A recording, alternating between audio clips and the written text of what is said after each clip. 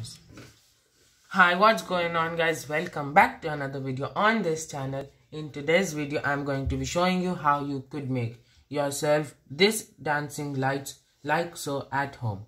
Let's talk about what you will need. First of all, you will need LEDs of multiple colors like this. There must be 12 or less for this to work. Right here I've got 12. You would also need 12 or at least the number of LEDs you have, that number of 120 ohm resistors like these. A breadboard like this one is recommended, although not necessary. And again, you would need the number of wires, jumper wires like this one, male to male, as the number of LEDs you have. So right here I've got 12. And also you would need the Arduino Uno. Well, not Arduino Uno, but you would need an Arduino of some sort. It can be the Mega or the Mini as well. And a way to connect it to your computer. Right here I have connected it using the USB cable.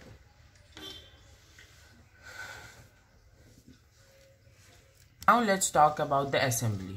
You would basically just what you have to do is take these LEDs, place them like this, making sure that the long side of the LED like this long side is on one side. So like for example, you could do that all of these long sides are on the left and the short sides are in the right. Now you don't have to place this in perfect order. They could be of any color as you want. Just make sure that there is not too many LEDs of the same color close to each other. So yeah, let's get right into it. So now that I have got all of the LEDs in a line like this, as you could see, now let's talk about connecting this to the Arduino. First of all, you have to take a resistor like this, bend it on both ends so it forms a bit of a U shape, and then just connect it to the long side of the LED to a power rail like this one. So these are power rails. And then you just have to connect using this from the long side to a power rail. Tools. So do that for all of the LEDs you have. I'll do so and then I'll see right here. Okay, so now that's done. Like this, as you can see. If that doesn't work, just all of the resistors are this one or this one or this one. They should work. Now otherwise we'll talk about the wiring. So first of all, what you have to do is just connect one to this side, as they are different. If that doesn't work, just do now on a breadboard like this one, or there's two separate power sections. So I have to link this, as these couple LEDs are on this one. So I'm just linking them using this wire right here. And now first of all, what you have to do is you have to connect another wire to the same rail. So there's two. You have to connect it to the negative rail here, and then connect it to the ground pin on the Arduino itself, like so. And then you have will have to do is you just have to connect a wire to each of the short pins of the LEDs like so. Do this same for all of the LEDs, and then I will also do so, and see you later. Okay, so now that that's done, you want to take each wire like this and then connect it to the Arduino going from 2 and above. So use the digital pin rail, not the analog in or power rail. Okay, and then you just want to take each connector wire, and then just put them in each of these connectors like so. And the last one is in like so. Now once you are done, it should look a bit like this.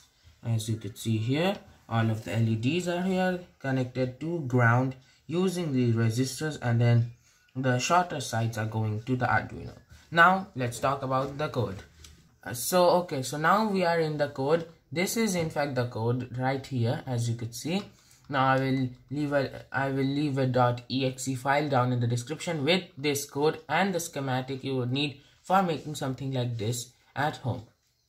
So first of all, let's talk about how you could make this work with lesser LEDs, or if you have Arduino Mega, more LEDs. So basically now right here you could see these are all of the pins that the LEDs are connected to. So if you have, for example, only like 5 LEDs, just keep 5 of these and then remove the rest. Same for here. Now make sure all of the pins are in output, otherwise this will not work. And then right here, this is in fact the dancing part of this. So you could see here there's no real, like, there's no real you could see here these are not organized. Right here you could see A and then F and then again. So now what you have to do is just make sure that you have to do digital write high. You have to set a delay. So these are, for example, 100 is going to be 1/10 of a second, and then low. So high will make this go on, and it will stay on for 1/10 of the second and go off. So for example, A pin, that is going to be the first pin. First LED is going to go on, and then after 1 seconds off, and then F, so and so, going right down here. You could add more if you wanted to make it I mean, the repeat, it will now, because this is in wide loop, it will keep on repeating itself. So you could add more here to make it go longer without repeating itself. So yeah, now if you go ahead and click verify, just make sure that everything is correct and there is no errors in the sketch, like so, and then just upload it, and then just click this button right here, this upload button, to upload it to your Arduino. And is going to be how it would show up right here. This is going to be it using this code.